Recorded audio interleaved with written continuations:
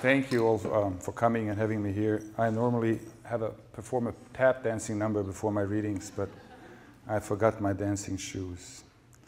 So I'll just read, and I will read a story called The Conductor. And I don't know how far into it I'll go, but I'll go as far into it as I can.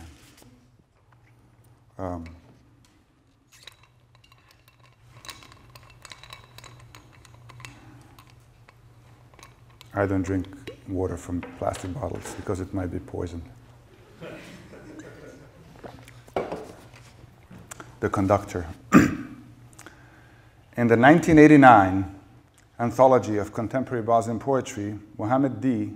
was represented with 4 poems. My copy of the anthology disappeared during the war, and I cannot recall the titles, but I do remember the subjects. One of them was about all the minarets of Sarajevo lighting up simultaneously at sunset on a Ramadan day. Another was about a deaf Beethoven conducting his 9th symphony, unaware of the audience's ovations until the contralto touched his shoulder and turned him around. I was in my early 20s when the book came out and compulsively writing poetry every day. I bought the anthology to see where I would fit into the pleiad of Bosnian poets. I thought that Muhammad D.'s poems were silly and fake. His use of Beethoven struck me as pretentious, and his mysticism as alien to my own rock and roll affectations. But in one of the few reviews the anthology received, the critic raved in syntax, tortured on the rack of platitudes, about the range of Muhammad D.'s poetic skills and the courage he had shown in shedding the primitive Bosnian tradition for more modern forms. Not only is Muhammad D. the greatest living Bosnian poet, the reviewer said, he's the only one who is truly alive. I had not managed to get any of my poetry published, nor would I ever manage, but I considered myself a far better, more soulful poet than Muhammad D. I had written about 1,000 poems in less than 2 years, and occasionally I shored those fragments into a book manuscript that I sent to various contests. I can confess now that I've long since stopped writing poetry, that I never really understood what I wrote. I didn't know what my poems were about, but I believed in them. I liked their titles, Peter Pan and the Lesbians, Love and Obstacles, etc. And I felt that they attained a realm of human innocence and experience that was unknowable, even by me. I delayed showing them to anyone else. I was waiting for readers to evolve, I suppose, to the point where they could grasp the vast spaces of my ego. I met Muhammad D. for the first time in 1991 at a cafe called Dom Pisaca, or Writers Club, adjacent to the offices of the Bosnian Writers Association. He was short and stocky, suddenly balding in his mid-40s, his expression frozen in an ugly permanent frown. I shook his hand limply, barely concealing my contempt. He spoke with the clear provincial inflections of Travnik, his hometown, and was misclad in a dun shirt, brown pants, and an inflammable green tie. I was a cool dressed city boy, all denim and t-shirts, born and bred in the purest concrete, skipping vowels and slurring my consonants in a way that cannot even be imitated by anyone who did not grow up inhaling Sarajevo smog. He offered me a seat at his table, and I joined him along with several of the other anthology veterans who all wore suffering faces of the sublime, as though they were forever imprisoned in the lofty dominion of poetry.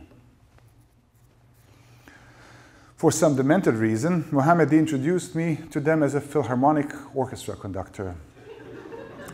My objections were drowned out as the other poets started howling the ode to joy while making conducting gestures, and I was instantly nicknamed dirigent, conductor, thereby becoming safely and permanently marked as a non-poet. I stopped trying to correct the mistake as soon as I realized that it didn't matter. It was my role to be only an audience for their drunken, ontological greatness. Muhammad D. sat at the head of the table, governing confidently as they babbled, ranted, sang heartbreaking songs, and went about their bohemian business guzzling ambrosial beer. I occupied a corner chair, witnessing and waiting, dreaming up put-downs that I would never utter, building up my arrogance while craving their acceptance. Later that night, Muhammad D. demanded that I explain musical notation, "How do you read those dots and flags?" he asked. "And what do you really do with the stick?" Although I had no idea, I tried to come up with some reasonable explanations, if only to expose his ignorance, but he just shook his head in discouragement. Almost every night I spent at a table, there was a point where I failed to enlighten the poets as to how music was written, thereby confirming their initial assumption that I was a lousy conductor but a funny guy. I wondered how Mohammedi could write a poem about Beethoven while being entirely oblivious of the way the damn notation system worked. But the poets liked me, and I hoped that some of the pretty literature students who frequently served as their muses would like me too. I particularly fancied three of them, Aida, Selma, and Lila, all of whom pronounced soft consonants while pouting their moist lips, emitting energy that caused instant erections. I kept trying to get at least one of them away from the table so that I could impress her with the recitation of Love and Obstacles. Not infrequently, I got sufficiently inebriated to find myself loudly singing a Sevdalinka, sending significant glances toward the three muses and emulating conducting moves for their enjoyment, while a brain-freezing vision of laying all three of them simultaneously twinkled on my horizon. But it never worked out. I couldn't sing, my conducting was ludicrous, I never recited any of my poems, I wasn't even published, and instead I had to listen to Mohammedi, singing his Sevdalinka with a trembling voice that opened the worlds of permanent dusk, where sorrow reigned and the mere sight of a woman's neck caused maddening bouts of desire. The eyes of the literature muses would fill with tears, and he could pick whichever volunteer he chose to amuse him for the rest of the night. I taught her home alone, composing a poem that would show them all that Mohammedi had nothing on me, that would make Aida, Selma, and Lilia regret never having let me touch them. I celebrated and sang myself on empty Sarajevo streets, and by the time I had unlocked the door and sneaked into my bed without waking up my poetry-free parents, I would have a masterpiece, so formidable and memorable that I would not bother to write it down. The next morning, I would wake up with my skin oozing a sticky alcoholic sweat and the sappy masterpiece gone forever from my mind. Then I would embark upon a furious series of unrhymed, anarchic poems ridiculing Mohammedi and the table and the muses in impenetrably coded words, envisioning the devoted scholar who, one day, after decades of exploring my notes and papers, would decode the lines and recognize how tragically misunderstood and unappreciated I was. After writing all day, I'd head off to the Writers' Club and start the whole process again.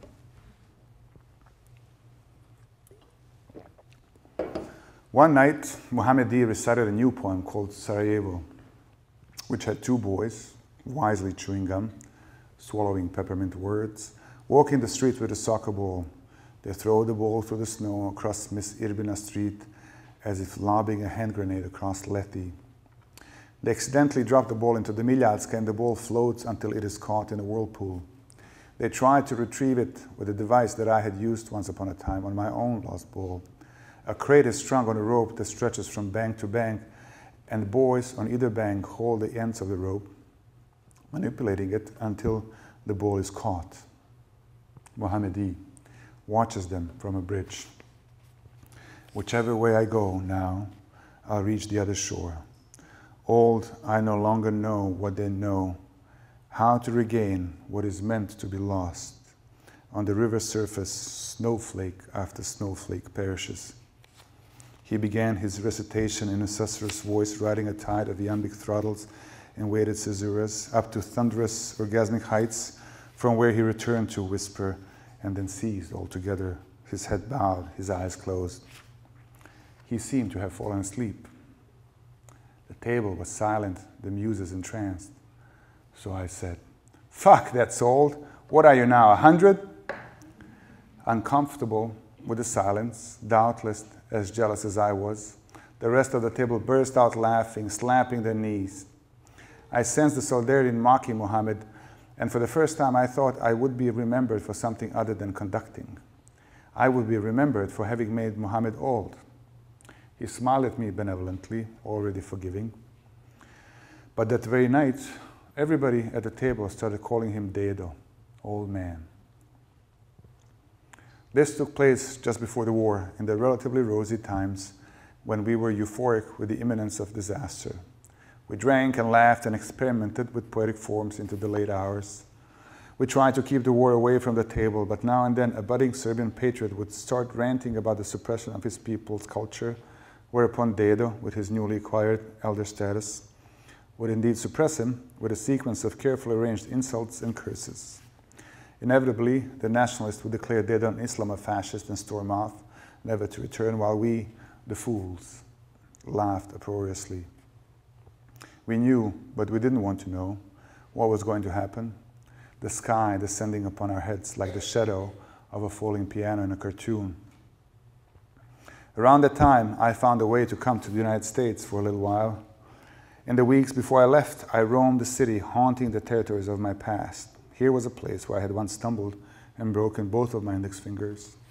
I was sitting on this bench when I first wedged my hand into Azra's tie brassiere. There was the kiosk where I had bought my first pack of cigarettes, Chesterfields. That was the fence that had torn a scar in my thigh as I was jumping it. In that library, I had checked out a copy of The Dwarf from a Forgotten Country for the first time. On this bridge, Dedo had stood, watching the boys recover the ball, and one of those boys could have been me. Finally, I selected reluctantly some of my poems to show to Dedo. I met him at the table early one afternoon before everyone else arrived. I gave him the poems, and he read them while I smoked and watched slush splash against the windows, then slide slowly down. "You should stick to conducting," he said finally, and lit his cigarette. His eyebrows looked like hirsute little comets. The clarity of his gaze was what hurt me. These poems were told in the voice of postmodern Old Testament prophets. They were the cries of tormented individuals whose very souls were being depleted by the plague of relentless modernity. Was it possible, my poems asked, to maintain the reality of a person's self in this cruelly unreal world? The very inadequacy of poetry was a testimony to this disintegration of humanity, etc., etc. But of course, I explained none of that. I stared at him with watery eyes, pleading for compassion, while he berated my sloppy prosody and the cold self-centeredness that was exactly the opposite of soul. "A poet is one with everything," he said. "You are everywhere, so you are never alone." Everywhere, my ass. The water dried in my eyes, and with an air of triumphant rationalism, I tore my poetry out of his hands and left him in the dust of his near-romantic ontology. But outside, I dumped those prophetic poems, the founding documents of my life, into a gaping garbage container. I never went back to the table. I never wrote poetry again. And a few days later, I left Sarajevo for good.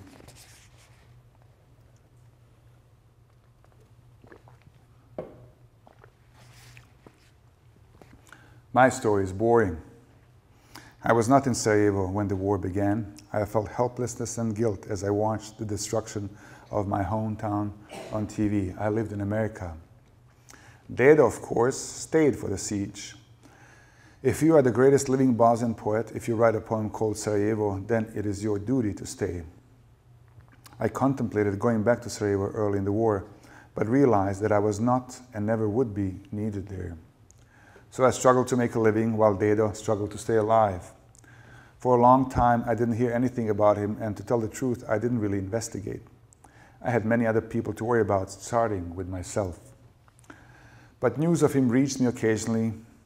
He signed some petitions for one reason or another. He wrote an open letter to the Pope.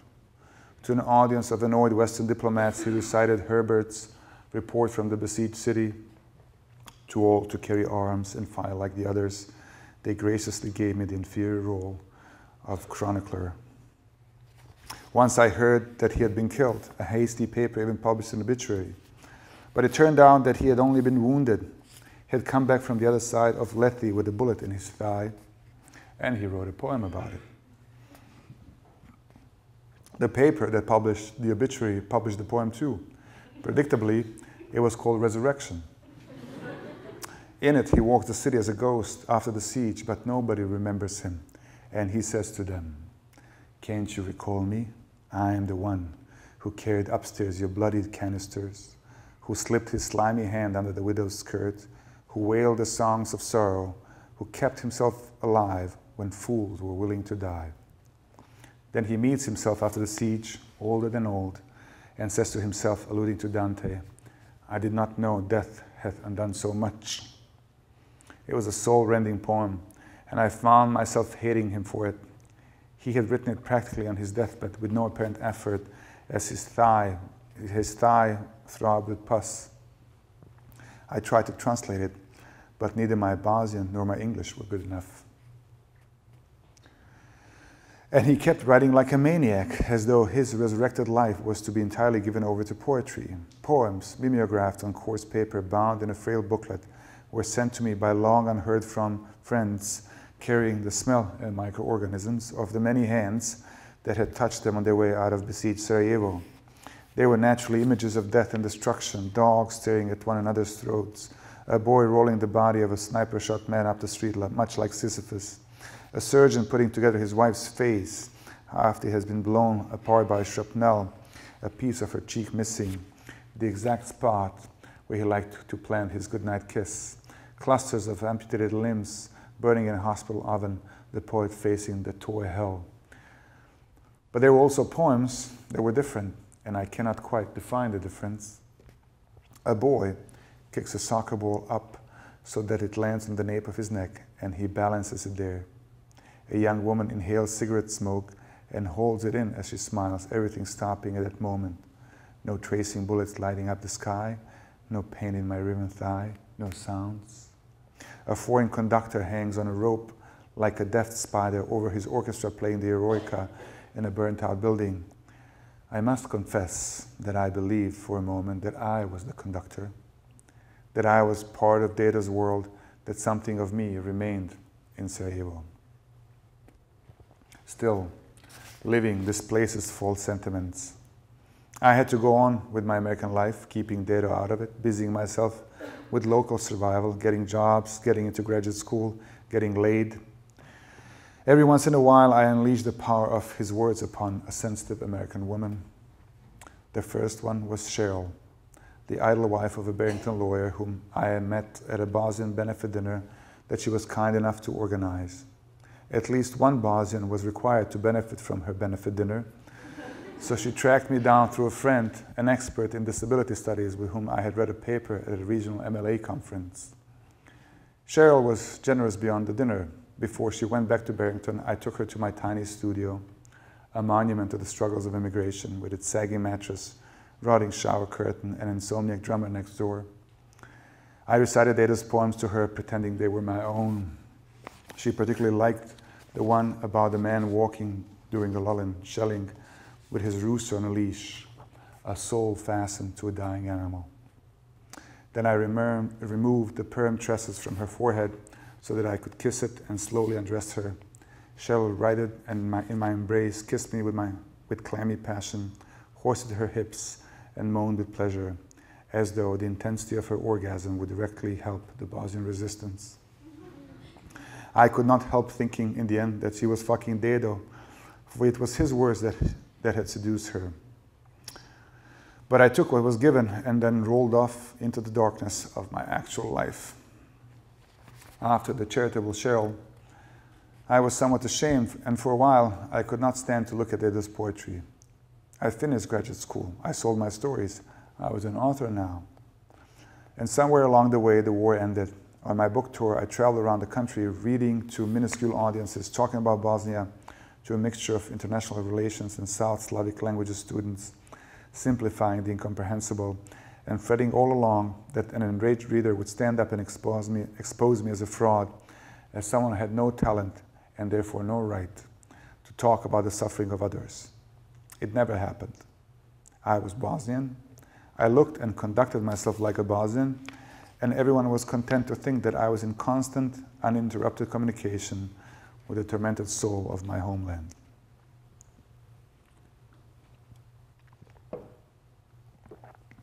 At one of those readings, I met Bill T., a professor of Slavic languages. He seemed to speak all of them, Bosnian included, and he was translating Deda's latest book. With his red face, long curly beard, and squat sinewy body, Bill looked like a Viking. His ferocity was frightening, so I immediately flattered him by saying how immeasurably important it was to have Dado's poetry translated into English. We went out drinking, and Bill T. drank like a true Viking too, while detailing the saga of his adventures in Slavic lands, a month with shepherds in the mountains of Macedonia, a year of teaching English in Siberia, his interview with Solidarność veterans, the Slovenian carnival songs he had recorded. He had also spent some years, just for the hell of it, in Guatemala, Honduras, and Marrakesh. The man had been everywhere, had done everything, and the drunker I got, the greater he was, and the more of nothing I had to say. This was in Iowa City, I believe. I woke up the next morning on Bill T's sofa. My pants were laid out on the coffee table. Along the walls were dusty stacks of books. In the light fixture above me, I could see the silhouettes of dead flies. A ruddy-faced boy with a gossamer mustache sat on the floor next to the sofa and watched me with enormous eyes. "What are you doing here?" the boy asked calmly. "I don't really know," I said, and sat up, exposing my naked thighs. "Where's Bill?" He stepped out. "Where's your mom?" "She's busy at the moment." "What is your name?" "Ethan." "Nice to meet you, Ethan." "Likewise," Ethan said. Then he grabbed my pants and threw them at me. It was while I was slouching down the linden-lined street, where people nodded at me from sunny porches and able-bodied squirrels raced up and down the trees. It was then that the story Bill had told me the night before about Dado fully hit me, and I had to sit down on the curb to deal with it. Dado had come to Iowa City, Bill said, to be in the international writing program for 12 weeks. Bill had arranged it all and volunteered to put Dado up in the room above his garage. Dado arrived with a small duffel bag, emaciated and exhausted with the English he picked up while translating Yeats, and a half-gallon of Jack Daniels he picked up in a duty-free shop. The first week, he locked himself in above the garage and drank without pause. Every day, Bill knocked on the door, imploring him to come out to meet the dean and the faculty, to mingle. Dado refused to open the door and eventually stopped responding altogether. Finally, Bill broke the door down and the room was an unreal mess.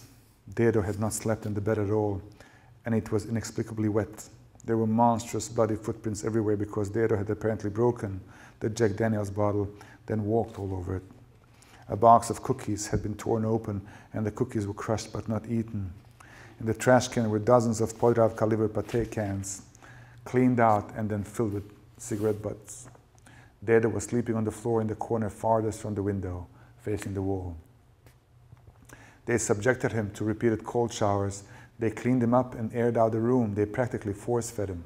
For another week, he wouldn't stick his nose out of the room. And then, Bill said, he began writing. He did not sleep for a week, delivering poems first thing in the morning, demanding translations by the afternoon. American poets used to be like that, Bill said wistfully. Now all they do is teach and complain and fuck their students on the sly. Bill canceled his classes and set out to translate Dado's poems.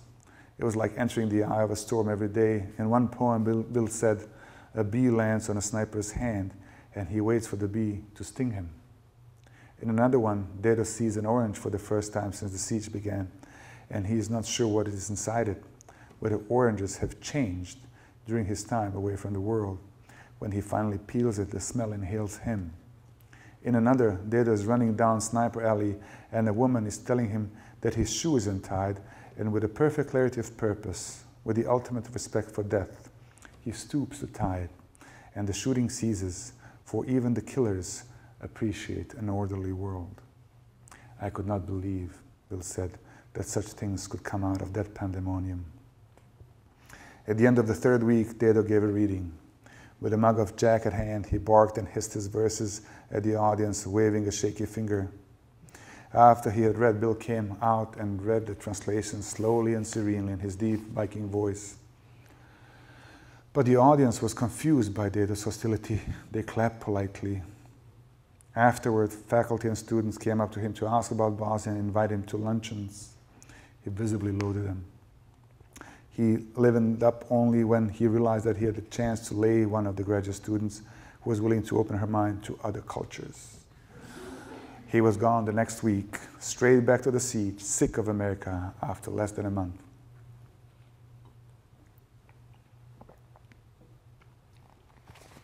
In the years after the war, only the occasional rumor reached me.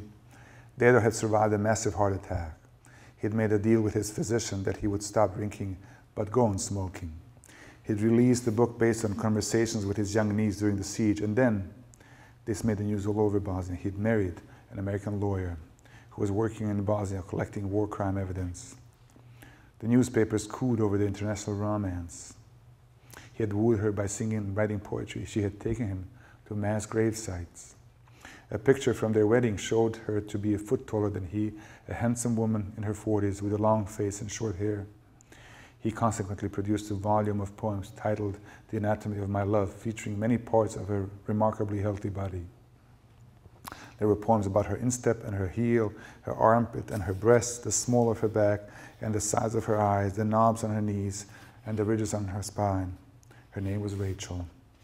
I heard that they had moved to the United States. Following her body, he had ended up in Madison, Wisconsin. But I do not want to give the impression that I thought about him a lot, or even often. The way you never forget a song from your childhood, the way you hear it in your mind's ear every once in a while, that's how I remember him. He was well outside my life, a past horizon visible only when the sky of the present was particularly clear. As it was on the cloudless morning of September 11, 2001, when I was on a plane to DC, the flight attendant was virginally blonde. The man sitting next to me had a ring of biblical proportions on his pinky. The woman on my right was immensely pregnant, squeezed into a tight red dress. I, of course, had no idea what was going on. The plane simply landed in Detroit and we disembarked. The Twin Towers were going down simultaneously on every screen at the Unreal Airport. Maintenance personnel wept, leaning on their brooms. Teenage girls screamed into their cell phones. Forlorn pilots sat at closed gates.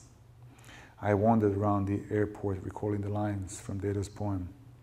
Alive I will be when everybody's dead, but there will be no joy in death, for all those undone by death need to pass through me to reach hell. While America settled into its mold of patriotic vulgarity, I began to despair, for everything reminded me of Bosnia in 1991. The war on terror took me to the verge of writing poetry again, but I knew better.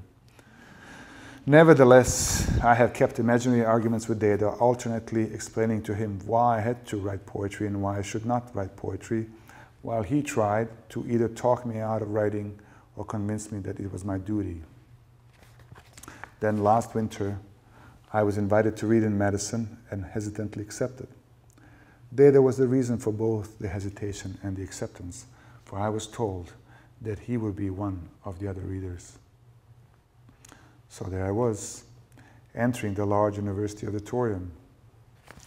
I recognized Dedo in the crowd by his conspicuous shortness, his bold dome reflecting the stage lights, much like this. He was changed, he'd lost weight. Everything on him, from his limbs to his clothes, seemed older and more worn. He wiped his hands on his corduroy pants, nervously glancing up at the people around him. He was clearly dying to smoke, and I could tell that he was not drunk enough to enjoy the spotlight. He was so familiar to me, so related to everything I used to know in Sarajevo. The view from my window, the bell of the dawn streetcar, the smell of smog in February, the shape that the lips assume when people pronounce their soft Slavic consonants. Dedo, I said, šta ima? He turned to me in a snap, as if I had just woken him up, and he did not smile. He did not recognize me, of course. It was a painful moment, as the past was rendered both imaginary and false, as though I had never lived or loved. Even so, I introduced myself, told him how we used to drink together at the Writers' Club, how he used to sing beautifully, how I often remembered those times. He still couldn't recall me. I proceeded with flattery. I had read everything he'd ever written. I admired him, and as a fellow Bosnian, I was so proud of him. I had no doubt that a Nobel Prize was around the corner. He liked all that and nodded along, but I still did not exist in his memory. I told him finally that he used to think I was a conductor. "Did again," he exclaimed, smiling at last, and here I emerged into the light.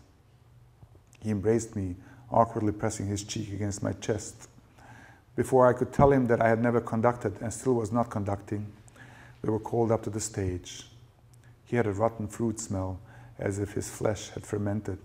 He went up the stairs with a stoop. On stage, I poured him a glass of ice water, and instead of thanking me, he said, "You know, I wrote a poem about you." I do not like reading in front of an audience because I am conscious of my accent and I keep imagining some American listener collecting my mispronunciations, giggling at my muddled sentences. I read carefully, slowly, avoiding dialogue, and I always read the same passage. Often I do it like a robot. I just read without even thinking about it, my lips moving, but my mind elsewhere. So it was this time. I felt Dado's gaze on my back. I thought about his mistaken memories of me conducting a non-existent orchestra. I wondered about the poem that he had written about me. It could not have been the poem with the spider conductor, for surely he knew that I was not in Sarajevo during the siege. Who was I in his poem? Did I force the musicians to go beyond themselves to produce sublime beauty on mistuned instruments? What were we playing? Beethoven's Ninth? The Rite of Spring? Death and Transfiguration? I sure as hell was not conducting the medicine audience well. They applauded feebly, having all checked out after the first paragraph or so, and I feebly thanked them. "Super," Dado said when I crawled back into my seat, and I could not tell whether he was being generous or whether he just had no idea how bad it really was. Dado was barely visible behind the lectern. Bending the microphone down like a horribly wilted flower, he announced that he was going to read a few poems translated into English by his angel wife. He started from a deep register, then his voice rose steadily until it boomed. His vowels were flat, no diphthongs audible. His consonants were hard, maximally consonanty. Thus were does. No R's were rolled. His accent was atrocious, and I was happy to discover that his English was far worse than mine. But the bastard, scorched through his verses, unfettered by self-consciousness, he flung his arms like a real conductor. He pointed his finger at the audience and stamped his foot, leaning toward and away from the microphone as two young black women in the first row followed the rhythm of his sway. Then he read as if to seduce them, whispering slowly, "Nobody's old anymore. Dead or young, we are. The wrinkles straighten up, the feet no longer flat, cowering behind garbage containers, flying away from the snipers. Everybody is a gorgeous body, stepping over the corpses, knowing we are never as beautiful as now." Later, I bought him a series of drinks at a bar full of badgers, pennants, and kids in college sweatshirt uniforms, blaring TVs showing helmeted morons colliding head-on. We huddled in the corner close to the toilets and drank bourbon upon bourbon. We exchanged gossip about various people from Sarajevo. Sam was in DC, Goran in Toronto. Someone I knew but he could not remember was in New Zealand. Someone I had never known was in South Africa. At a certain point, he fell silent. I was the only one talking, and all the suppressed misery of living in America surged from me. Oh, how many times I had wished death to entire college football teams. It was possible, except for Michigan. It was possible to meet a friend without arranging a fucking appointment weeks in advance, and there were no coffee guards where you could sit and watch people walk by. I was sick of being asked where I was from, and I hated Bush and his Jesus freaks. And with every particle of my being, I hated the word carbs and the systematic extermination of joy from American life, etc., etc. I don't know whether he had heard me at all. His head hung low, and he could have been asleep until he looked up and noticed a young woman with long blonde hair passing on her way to the toilet. He kept his gaze on her backpack, then on the toilet door, as if waiting for her. "Cute," I said. "She's crying," Dado said. We went to another bar, drank more, and left after midnight. Drunk out of my mind, I slipped and sat in a snow pile. We laughed, joking at the round stain that made it seem as if I had soiled my pants. The air was scented with burnt burgers and patchouli. My butt was cold. Dado was drunk too, but he walked better than I, skillfully avoiding tumbles. I do not know why I agreed to go home with him to meet his wife. We wobbled down quiet streets where the trees were lined up as if dancing a quadrille. He made me sing, and so I sang poot, poot, too, yeah. We passed a house as big as a castle, Volvo stickered with someone else's thoughts, Christmas lights and plastic angels eerily aglow. How the fuck did we get here? I asked him. Everywhere is here, he said. Suddenly, he pulled a cell phone out of his pocket as if by magic. He belonged to a time before cell phones. He was calling home to tell Rachel that we were coming, he said, so that she could get some food ready for us. Rachel did not answer, so he kept redialing.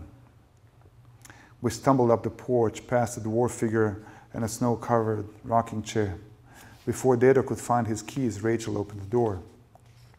She was a burly woman with austere hair and eventful earrings, her chin tucked into her underchin.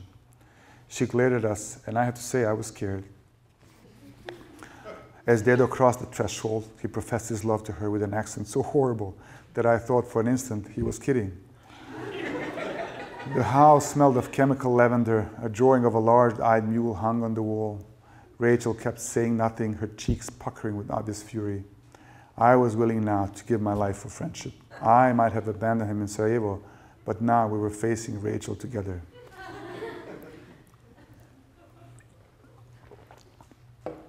This is my friend, Dirigent, he said, propping himself up on his toes to land a hapless kiss on her taut lips.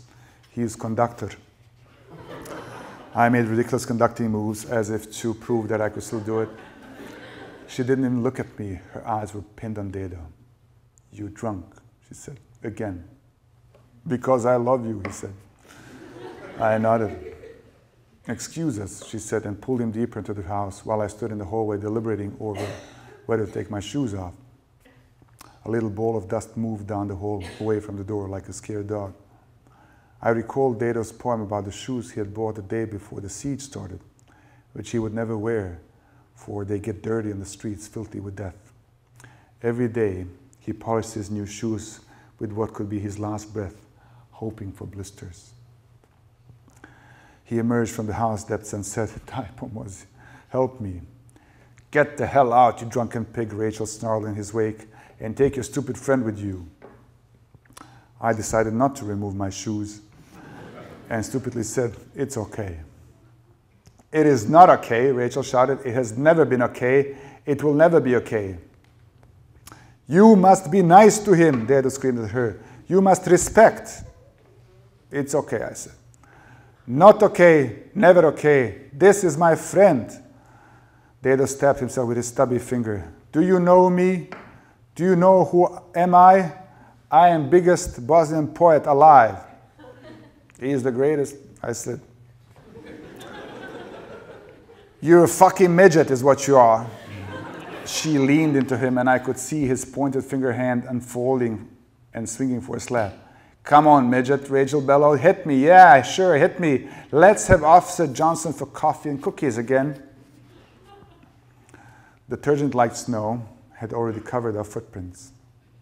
We stood outside on the street, Dado fixated on the closed doors, as though his gaze could burn through it, cursing the most beautiful Bosnian and listing all her sins against him, her bastard son, her puritanism, her president, her decaf coffee. Panting, he bent over and grabbed a handful of snow, shaped it into a frail snowball, and threw it at the house. It disintegrated into a little blizzard and sprinkled the dwarf's face. He was about to make another wretched snowball when I spotted a pair of headlights creeping down the street. It looked like a police vehicle, and I did not want to risk coffee and cookies with Officer Johnson, so I started running. Dado caught up to me around the corner, and we staggered down an alley in an unknown direction. The alley was deserted except for a sofa with a stuffed giraffe leaning on it. There were weak tire-marked gullies and fresh traces of what appeared to be a three-legged dog. We saw a woman in the kitchen window of one of the nearby houses. She was circling around something we could not see, a glass full of red wine in her hand. The snow was ankle deep. We watched her, mesmerized. A long, shiny braid stretched down her back. The three-legged dog must have vanished, for the prince just stopped in the middle of the alley. We could go neither forward nor back, so we sat down right there. I felt the intense pleasure of giving up, the expansive freedom of utter defeat. Whichever way I go now, I'll reach the other shore. Data was humming a Bosnian song, and I didn't recognize snowflakes melting on his lips. It was clear to me that if we could freeze to death in a Madison back alley, it would be a famous way to die. I wanted to ask Dado about the poem he had written about me, but he said, "This is like Sarajevo in '93. Perhaps because of what he had said, or perhaps because I thought I saw Officer Johnson's car passing the alley, I got up and helped him to his feet. In the cab, it was only a question of time before someone vomited. The Arab cabbie despised us, but Dado tried to tell him that he was a fellow Muslim. Madison was deserted. "You are my brother," Dado said and squeezed my hand. "I wrote a poem about you." I tried to kiss his cheek as the cabbie glared at us in the rearview mirror, but awkwardly managed only to leave some saliva on his forehead. "I wrote a good poem about you," Dado said again, and I asked him to tell it to me. He dropped his chin to his chest. He seemed to have passed out, so I shook him, and like a talking doll, he said, "He whips butterflies with his baton." But then we arrived at my hotel. Dado kept reciting as I paid for the cab, and I didn't catch another word. I dragged him to the elevator, his knees buckling, the snow thawing on his coat, releasing a clustered naphthalene smell.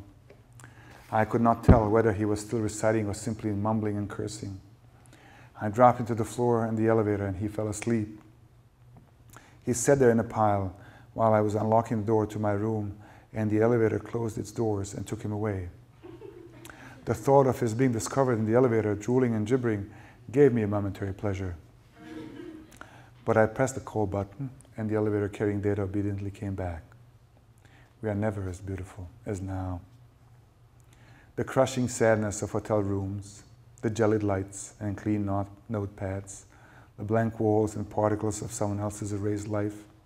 I rolled him into this as if into hell. I hoisted him onto the bed, took off his shoes and socks. His toes were frostbitten. His heels brandished a pair of blisters.